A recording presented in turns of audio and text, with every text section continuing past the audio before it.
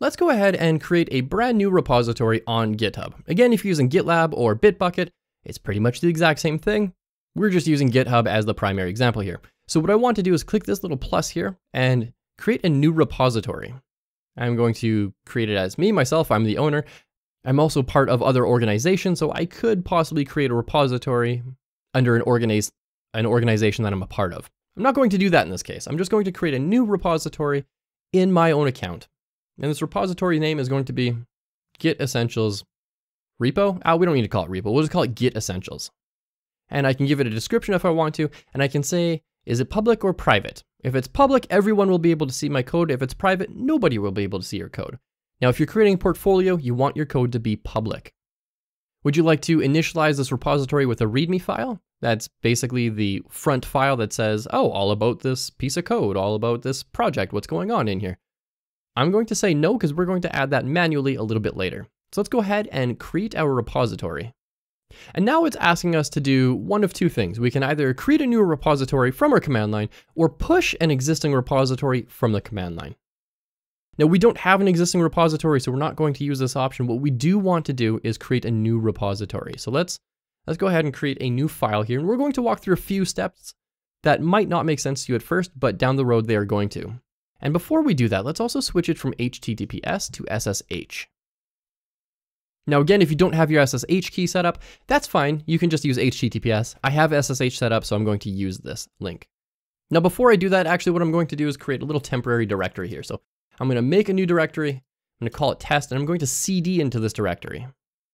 And if I do pwd, we can see I'm in a folder called test. Now yours are going to look different. Yours will probably have a username, or if you're in Windows, it'll say C drive, Windows, yada, yada, yada. I'm just in a new folder. There's nothing in here. Now I'm going to paste that first command. And if I do ls-la, we now have a new README file in here. We also need to init or initialize a new Git repository. So we do git init ls-la, and we can see we now have a Git folder in here.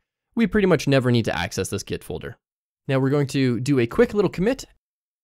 Just follow these commands. I'm going to walk through all of this step by step, lesson by lesson. So we're going to git add the README. If I do a git status, you can actually see there's a new file in here. Again, you don't need to know what all this is.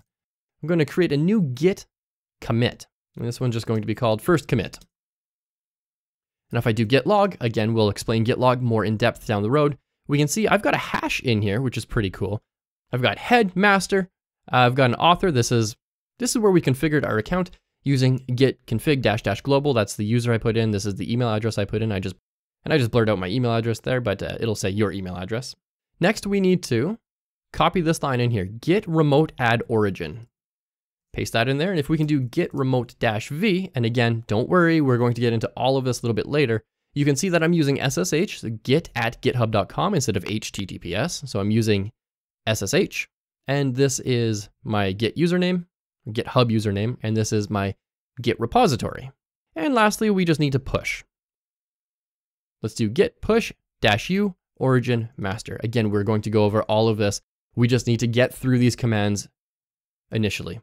Now, this is the first time I'm using this new SSH key, so it's asking me if I want to continue. I'm just going to type yes. If you don't have an SSH key, it's going to ask you for your username and your password to GitHub. You're going to need to enter those every single time you want to do a push. I have an SSH key, so I don't need to do that every single time. Now let's go back here, and I'm simply just going to refresh this page. Hey, look at that. We now have pushed our first file up to GitHub. Now we don't necessarily know what all those commands were, and that's okay. Again, I know I've said this 30 times already, but we will get into each of those commands.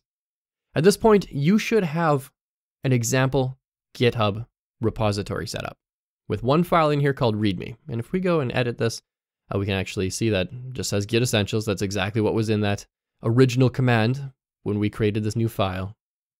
And all we did was say, hey, we've got code on our computer.